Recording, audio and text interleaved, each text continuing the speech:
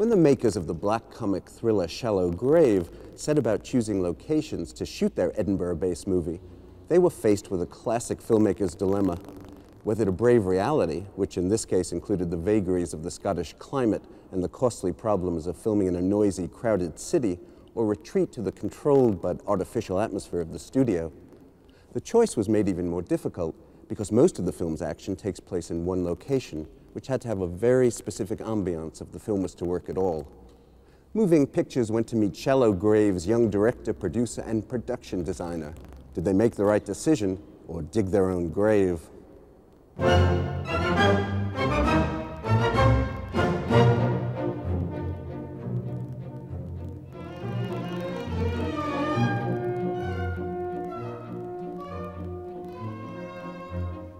I met a would-be writer, John Hodge, and he brought me this idea for a film script. He was very conscientious, unlike most script writers, that the film had to be made very cheaply.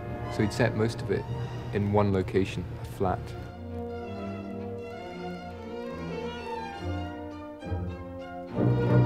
Shallow Grave's about 3 young, professional, well-to-do people living in a flat in Edinburgh who advertise for a flatmate to take the 4th room.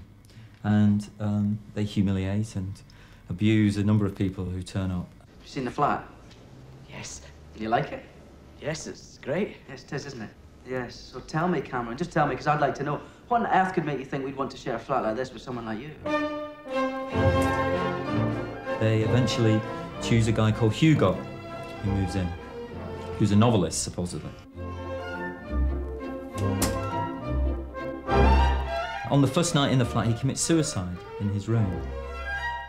He leaves a huge sum of money under the bed. They decide to keep the money and just bury the body. And the film follows what happens after that. We'll waste a bit of light by bringing the left-hand door in. We figured we need to spend about 2/3 of our shooting time in the actual flat itself. Just give it clear, please. And I suppose the most important thing is we wanted it to be a flat worth dying for. Action!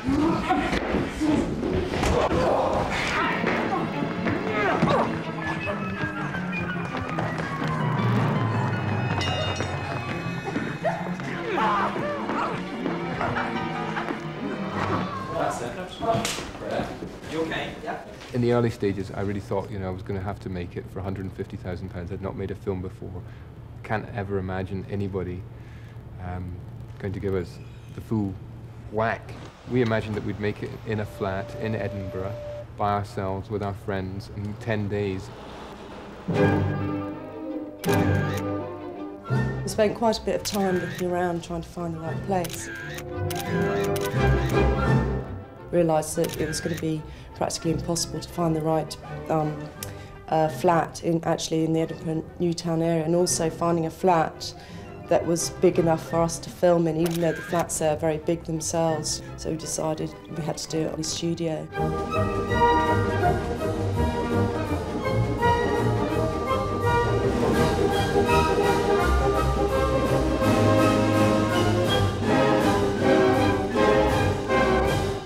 We created our own studio in this warehouse, which was cheaper than a real studio. We had the complete control in a studio atmosphere, and it gives a very special feel to the film. 168, take 1. The rooms are much bigger than a normal Edinburgh flat. We actually enlarged them by about a third to make it easier for filming. You could position people within the set and distance them, so in a small set, you wouldn't have been able to do that, or in a flat or a location. You wouldn't have been able to have separation of characters between rooms, in rooms and stuff like that. Okay.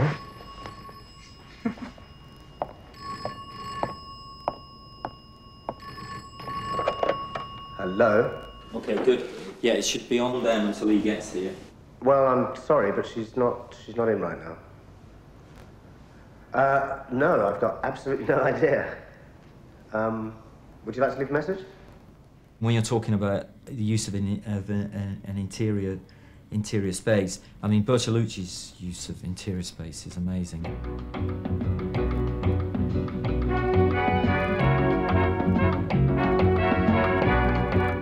we looked at lots of photographs of his films and the way that he uses interiors.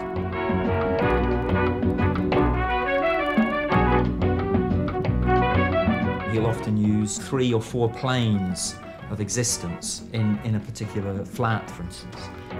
We looked a lot at the Polanski films, the early Polanski films. I mean, he uses interiors in a different way. I mean, he's much more claustrophobic with his use of interior space.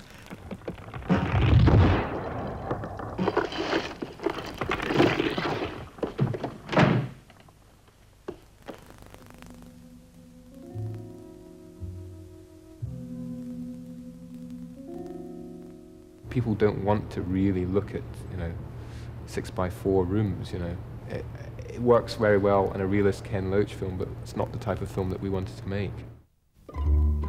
It's the sort of flat where you're supposed to want to live, but it's also supposed to feel slightly odd, but it doesn't come across, it doesn't hit you straight in the face as being really strange. So, like things like figures with heads that have, fallen off of them, like this statue here, or I don't know, strange props like this half-torso line and stuff like that. They're just like to remind me of, the sort of overall feeling that I want to get across when I was dressing the flat, the sort of props we wanted to use. I didn't want there to be lots of wallpapers and dressing and stuff like that. It's distracting you. These colours are really nice. It's sort of bluey, whitey colours. And you remember those nice curved double doors that we saw in that house? So I thought the best way to do it was to have large expanses of plain colour.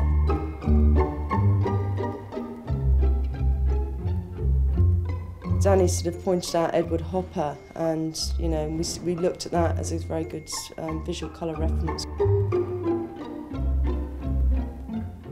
We wanted the colours to actually be very seductive to the viewer, and we wanted to try to make people want to live there. But it is something very enviable, very desirable. We wanted to evoke or awaken that kind of avarice in the watcher, really, because it's something that feeds through in the film. Can you afford this place? Oh, yeah.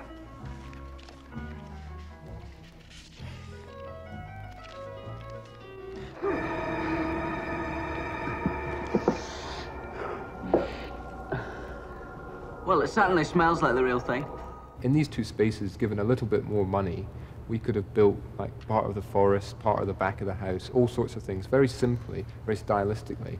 At the same time, kept it within the realms of reality, which is something that, used to be commonplace.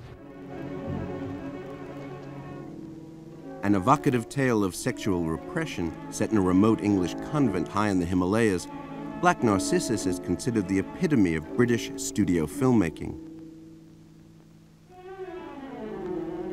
Through a skillful use of color, light, and design, director Michael Powell and producer Emmerich Pressburger were able to turn the backlots of Pinewood into the mountains of Nepal.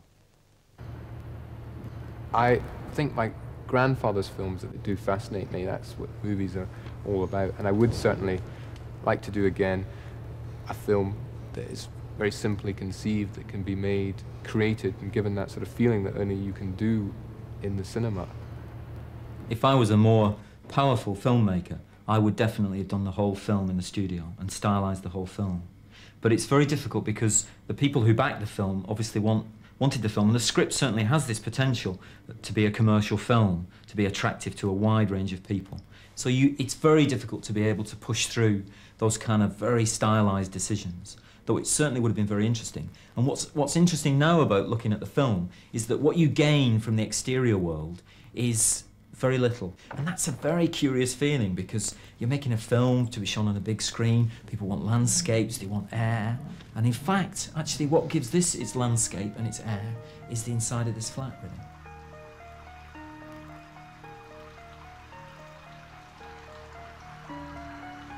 The idea of the set was that we would be able to move anywhere in it at any time and just float around this world, not necessarily just study the people, but float off into their environment whilst you continue listening to them in the background or whatever.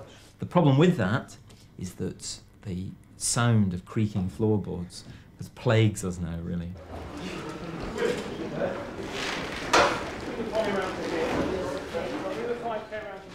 It's been much more difficult than any actor could ever have been. You know, I'm sure that the most temperamental actress in the world couldn't causes as many problems as this set. The set from hell.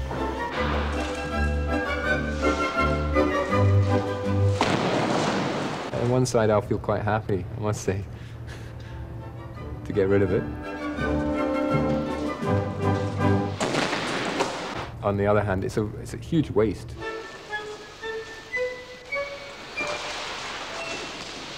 If I was half a producer, I'd be on the phone to Roger Corman, we'd be making 5 more movies on it. I mean, there is a lot of potential in that set.